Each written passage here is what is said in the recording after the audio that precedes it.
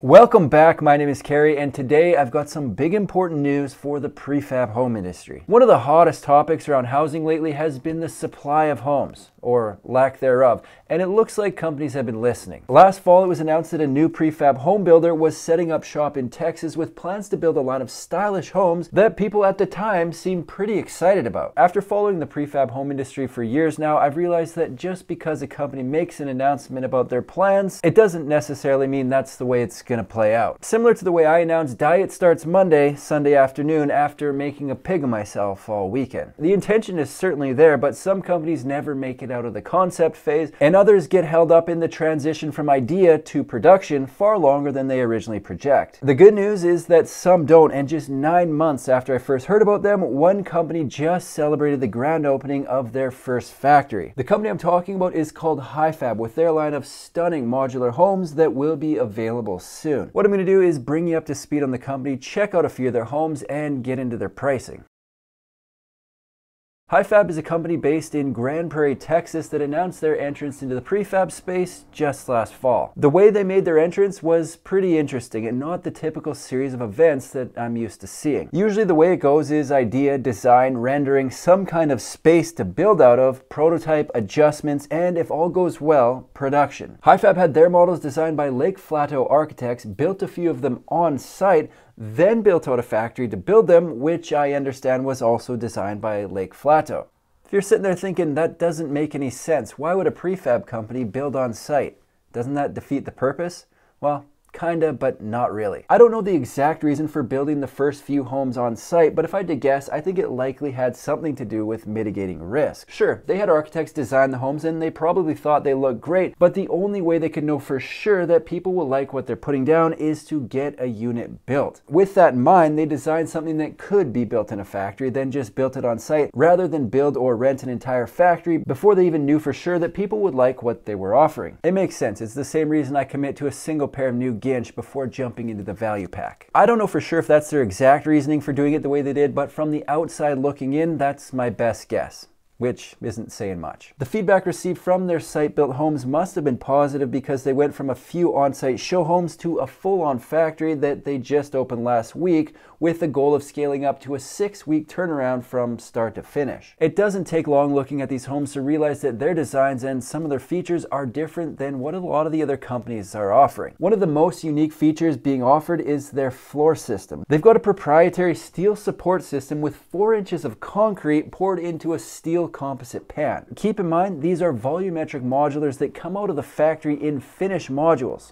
So the concrete floors are poured inside the factory. A few of the other noteworthy factors that differentiate their builds include stucco and architectural metal siding for the exterior and standing seam metal roofing. If you want to get into a home from Hifab, they've broken their process down into 4 steps. The first step is design. The design step includes selecting the size, selecting the layout, selecting the finishes, and selecting the quantity. They've got a configurator on their website where people can go in and select options and colors and the price updates in real time, which is pretty slick. I'm talking countertops, tiles, cabinet styles, and on and on and on. Under size, they've listed 2 and 3 bedroom models, and for layouts, they've got C, Z, and L.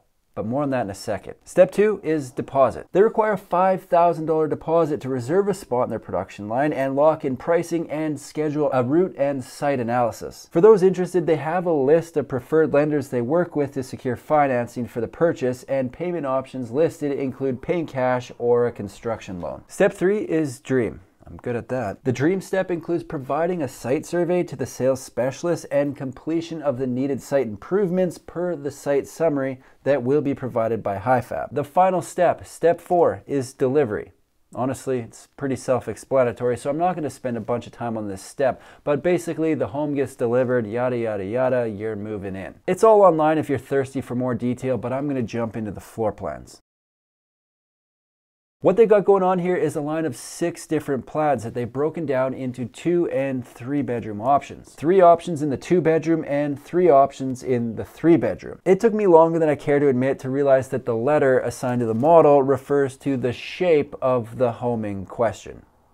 The smallest of everything currently offered by Hifab is the Model C at 1,260 square feet. As just mentioned, the Model C takes on a C shape, which I like because when homes form a bit of a courtyard type area in the back, I like it. Always have, not sure why. The description says a 2-bedroom, 2-bathroom, 1,260 square foot modular centered in a C shape around the home's outside living space with the living and kitchen area connecting the bedroom bathrooms at either end of the home. The way they have the home set up, the main entrance is on the front into the living room and there's a coat closet off to one side.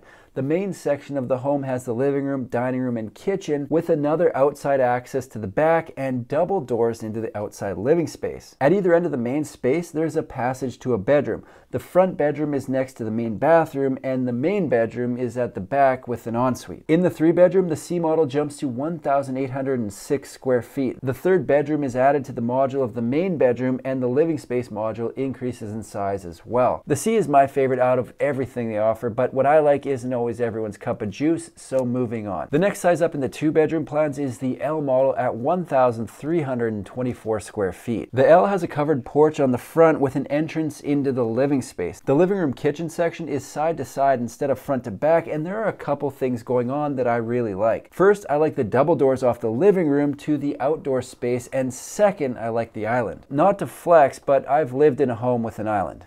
So I've noticed if you're attending any kind of social gathering, people do seem to gravitate towards them, so if you like to host box socials, probably something to think about. For me, I would probably prefer more of a formal entry, but these are designed for Texas, where they likely don't require an extra jacket, gloves, and hat to leave the house in the winter like we do on occasion up here in Canada. The Model L has all the bedrooms and bathrooms in one wing, starting with the bath, then bedroom 2, stacking washer dryer in the hall, and finally the main bedroom complete with an ensuite. The 3-bedroom Model L changes the overall shape slightly with the 3rd bedroom, or office nursery as they've noted, on the front of the home, and I don't know that we can still call it an L. Really, it's more of a cowboy boot. Name change might be in order. Model cowboy boot. The cowboy boot jumps in size to 1,821 square feet, and the most notable differences include double doors off the living room and bigger closet in the main bedroom. The final plan on their roster is called Model Z, and the 2-bedroom option runs just 2 square feet bigger than the Model L at 1,326 square feet. This model has the 2 modules set side by side, offset front to back to give it a bit more character. The front entrance is under a covered porch into the living space, and the living space is open to the kitchen. It has the same island as the other 2 models, and again the living room kitchen are contained to one module with the bedrooms and bathrooms in another. Into the bedroom module, the main bedroom is on the left, the bathroom is pretty much straight on, and bedroom 2 is down to the right. I'm calling it this is my second favorite model in their line. The 3-bedroom jumps to 1,794 square feet with a nursery added between the bathroom and the main bedroom. Before I wrap this thing up, I am going to check out their pricing, but keep in mind prices can and usually do change, but will be accurate at the time of posting this video. The 2-bedroom models have a base price of $299,000 and the 3 bedrooms have a base price of $399,000. Right now they're only planning to build for Texas, but it'll be interesting to see if they expand that service area in the future. Hifab recently had the grand opening of their new factory and will start to build modulars as soon as they have all their approvals in place. They've got a line of high design models with different features and layouts than a lot of what else is out there. I'm excited to see the first homes coming out of their new factory, so I'll be following along with what they're up to and posting updates right here on my YouTube channel. That's all I've got for today. If you like manufactured home videos, make sure to subscribe to my channel because I've got new ones coming out every single week. Thanks for watching.